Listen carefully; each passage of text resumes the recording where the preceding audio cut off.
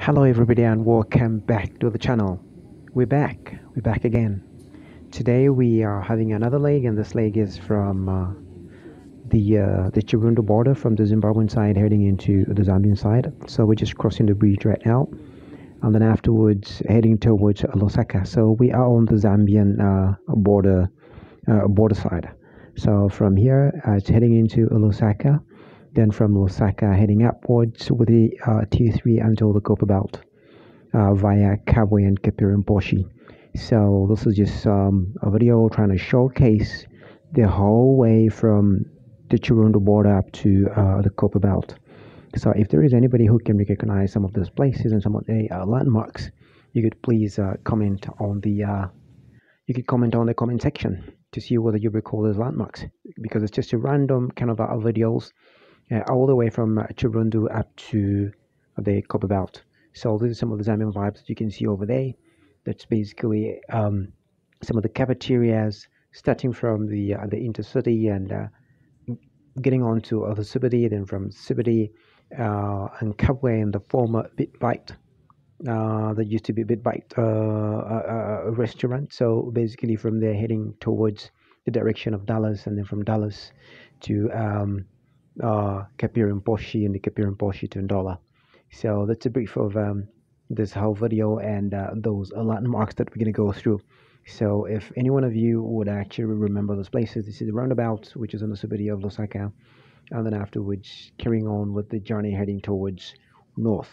So those are definitely current views of the city of Lusaka, but we're not saying that's the whole city of Lusaka, but just the main road coming from the intercity as you head towards the Great North Road, as if you're going to Kabwe.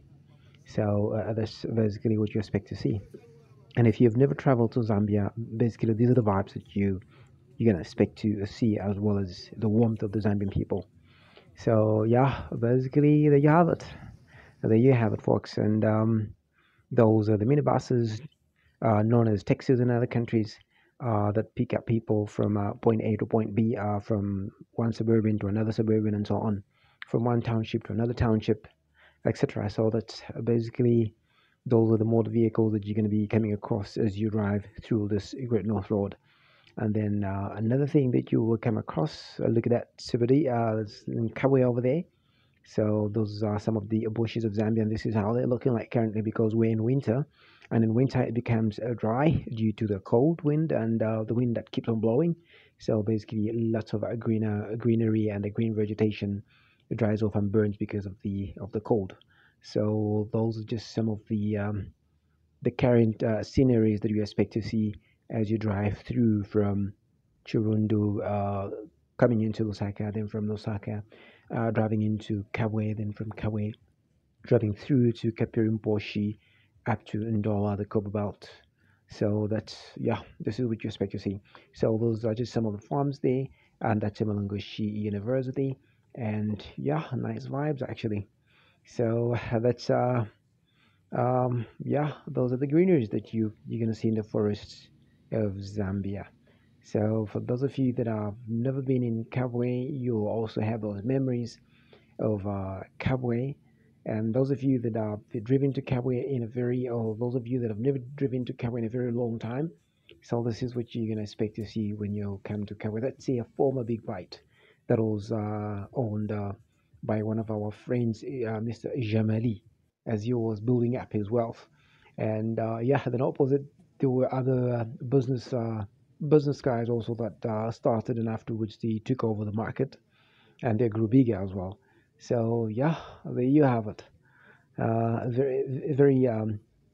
Very interesting stories when it comes to looking at this kind of sceneries.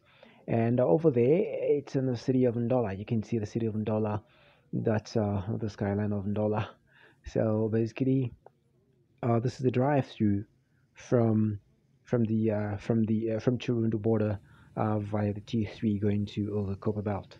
So Ndola still looks beautiful as always, and yeah, just good memories. Honestly, it's good to be home, and it's good to look at all those sceneries and thinking of all those old memories when we're young, walking around and driving around those places. It's just so awesome. It's very awesome, even though A lot of things have changed, but still you can see Kabwe still remains the same Kabwe that we knew from the beginning, from the rail line as you cross that rail line, going at going into the CBD from Luangwa on the other side. So yeah, this is. I mean, it just brings a lot of memories actually. And Kabwe is a big city actually. It looks like this, but it's a huge city because it has all these faraway suburban areas and the mines, and then the rail township as well as the industrial area on the other side. So it's just a lot that you could talk about Kabwe. And in those days, actually, during the time of former President Kenneth Kaunda, it was just a different time. Even the suburb itself used to look differently, but you can see in those suburbs the way it looks. It hasn't changed that much. It hasn't changed that much. It's just a few tweaks here and there, and yeah. And something else that I would speak about is there is a new mall, and look at that police station over there, just towards the rail line. And as you head towards Mulungushi Textiles, then after Mulungushi Textiles, there is another new mall there in Kabwe. So yeah, probably those could be, as you can see, those could be new places for those of you that have never driven this route before. Otherwise, it is all a beautiful and friendly town, as always, the town of Kabwe. So yeah, that's the Mulungushi Textiles that I've been speaking about, and it still looks the same. But at the time of Kenneth Kaunda, it was definitely state owned, and then afterwards got privatized. So I don't know what's the current situation at the moment with the textiles. But leave it privatized, and then the private entities could try to probably bring in new system of operation, and probably they could carry on operating and producing as much garment as possible to the market. Yeah, so those are just a few things that we wanted to showcase on this journey from the Chirundu border heading towards Lusaka, then from Lusaka to Kabwe, then from Kabwe to Ndola via Kapirimposhi. So if you're watching for the first time, please consider subscribing, give us a like, and click the notification bell so that you're notified every single time we post a new video. And we highly appreciate those that have already subscribed. Thank you for supporting us, and please keep supporting us. Thank you for watching, and see you in the next one. Bye.